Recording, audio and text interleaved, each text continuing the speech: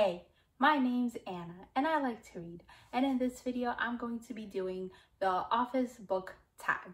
So before I start answering the questions, I just wanted to say that I am reading from my iPad, which is why I will be looking down to answer these questions. So the first question in this tag is Michael Scott, a book that tried way too hard. And for this question, I chose Frankly in Love.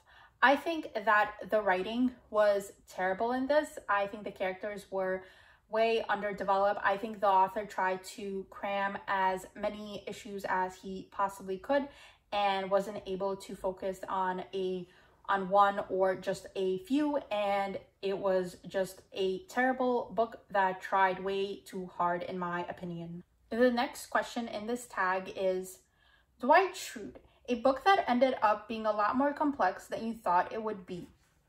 And for this question, I chose How to Save a Life. So this book follows two characters. One of them is named Jill, and her father has recently died, and her mom is in her 50s, and she decides that she wants to adopt a baby. And the other girl is Mandy, who is a teen mom, and she wants to give up the baby. So Jill's mom contacts Mandy, and Mandy moves in with them during the pregnancy. I think this is a great book. This was such a great read. It explores so many dynamics, and it turned out to be way more complex than I thought it was going to be. And this book made me think about a lot of things. I really liked how the female characters and the relationships between them were at the forefront, and I liked how it discussed womanhood, pregnancy, teen pregnancy, how there are different ways to be a woman and a mom. And I just thought that this was such a great read, and it was very interesting, and it ended up being way more complex than I thought it was going to be. The next question in this tag is Jim Halpert, you in a book or character that you related to a ton. And for this question, I chose Hallie from What I Like About You, because she is a Jewish bookstagrammer that has anxiety, and I found her to be very relatable for multiple reasons. The next question in this tag is Pam Beesly, seriously underrated but amazing book you wish everyone would read. And for this question, I chose What You Left Behind. So this follows Ryden, whose girlfriend dies from cancer because she refused chemotherapy because she was pregnant and she wanted to give birth to a healthy baby. I thought that this book discussed so many important topics and themes, and I thought it was really interesting, and I thought the author made you really think about different ideas and themes that are brought up and explored in this book. I was actually very hesitant to read this book, but I ended up really liking it, and I liked the main character, and I liked how the author explored his struggles with being a teen dad. And I thought it was also interesting how there was a mother-son relationship that was explored in this book. I thought it was very good, and I think more people should know about this book and read this book. The next question in this tag is Ryan Howard, The Intern, debut novel that impressed you. So for this question, I chose Children of Blood and Bone. This was a debut novel that follows Zelly. So she has to bring magic back and strike against the monarchy. I am not a big fan of fantasy, to be honest, but I had to read this for a class in grad school, and I really enjoyed this book. I thought it was well written. I thought the story was very well crafted. I enjoyed the plot, and I thought that the dynamics between the characters were very complex and interesting to read about. I also thought that the topics and the themes that were brought up in this fantasy are actually relevant to our society in the real world today. And I really enjoyed this book and it really impressed me. The next question in this tag is Andy Bernard, annoying book or character that you can't help but love or not. And for this, I'm going to go with Theo from The Goldfinch. So at times I felt very bad for him and I liked him as a character, and to certain things I could relate and I felt for him and for his struggles. At the same time, I wanted to whack him up the head for some of the things he did and said in this novel and for some of his behaviors in this book. He was an annoying character, but he was also a lovable character at times. The next question in this tag is Robert California, a book, character, or plot that went over your head or was really confusing.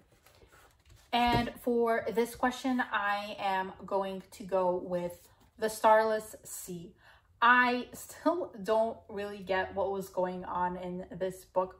I think the author tried to put so many complex things in this book, and I personally do not think that it came together well at the end. I think that the author has beautiful prose and I think she is an excellent writer. However, I don't think she developed the characters or the relationship between the characters well. At the same time, I don't think that the plot was very well developed either. I think that on one hand, there was a lot going on in The Starless Sea, but at the same time, I feel like even after I finished it, I was not able to understand everything that happened. And I actually buddy read this with someone and we discussed this book and we had a very long discussion because there are some parts that you just miss. So I feel like some of the plot of this book just went over my head, unfortunately. The next question in this tag is Angela Martin, a book with a plot that didn't appeal to you at first, but you ended up loving. And for this question, I'm going to go with Sheets. So this follows a girl named Marjorie whose mom recently died and she has to take over the laundromat that they own, and she runs it. And one day she comes across this ghost named Wendell and they become friends. So this is a middle grade graphic novel, and I am not the biggest fan of middle grade graphic novels, and I wasn't sure that I was going to enjoy the story. However, I really enjoyed this graphic novel. I thought the art style was fantastic, and I thought that the relationship between the two friends was developed very well. So overall, I really enjoyed this book, even though I thought I wasn't going to. The next question in this tag is Kelly Kapoor, favorite sassy character. And for this, I chose Alex from Red, White, and Royal Blue. So this book follows Alex, who is the son of the first female president, and Henry, the Prince of Wales, and they are enemies until there is a scandal that forces them to pretend to be friends, and eventually they fall in love and form a relationship. And Alex is very sarcastic in this book, so I chose him as my favorite sassy character. The next question in this tag is Kevin Malone, a book that features music. And for this question, I chose the Hunger Games trilogy. I have the other books downstairs, but I don't really want to go get them. So anyway, the series features songs, and those songs are actually very relevant to the plot. The next question in this tag is Oscar Martinez, a book that has an awesome LGBT character that defies stereotypes. So for this question, I'm going to go with The Prince and the Dressmaker. This follows Prince Sebastian, who likes to put on dresses during the night and go out into the fashion scene. And he goes out as Lady Crystalia, and Lady Crystalia is a hot fashion icon. Then he hires a dressmaker for him named Frances, and they form a friendship, and eventually they form a relationship. This is a historical graphic novel, so it is never said if Prince Sebastian is gender fluid or non-binary, but he does use he or him pronouns in this book, and I thought it was very interesting, and I liked the friendship and the eventual relationship development between Frances and Sebastian. I thought it was well done. I also like the themes of gender and gender identity that were explored in this graphic novel. I thought it was very well written, and I also really enjoyed the art style. I thought the color palette was amazing and really bright and beautiful. The next question in this tag is Stanley Hudson, a character or a book that DGAF. So for this question, I'm going to go with 5 Hargreaves from the Umbrella Academy, specifically the Umbrella Academy Volume 2 Dallas. 5 doesn't give enough about anything.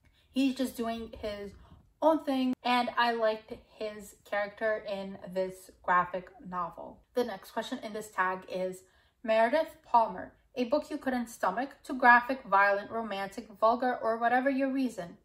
So if I cannot stomach a book for whatever reason it may be, I usually just DNF it. However, one book that I didn't DNF, because I was reading it for a comic book club back in February, was Mr. Miracle. I thought that that book was way too graphic for me, and it was way too depressing because it's about superheroes that were literally brought up in hell. That is where they were born, and they go through torture. And that graphic novel is very graphic and also depicts a lot of torture and mental health issues. And while I can appreciate what the book was trying to do, I think it was way too much. And I would have honestly DNF'd it if I hadn't gone to the comic book club. The next question in this tag is Creed Bratton, a book or series that only ever made you ask more questions. And for this, I am going to go with Children of Blood and Bone. So this book ended on a cliffhanger, and I had many questions. I actually still haven't read the sequel to this book, which I believe is called Children of Virtue and Vengeance. I think that's the title of the sequel to this book. But the way this book ended, I had so many questions about where the story was going and what was going to happen with the characters. So this is the book that only ever made me ask more questions. So that is it for this video. Let me know your answers to these tag questions and what you think of this tag. And if you like this video, like, comment, subscribe, and I'll see you in another video soon.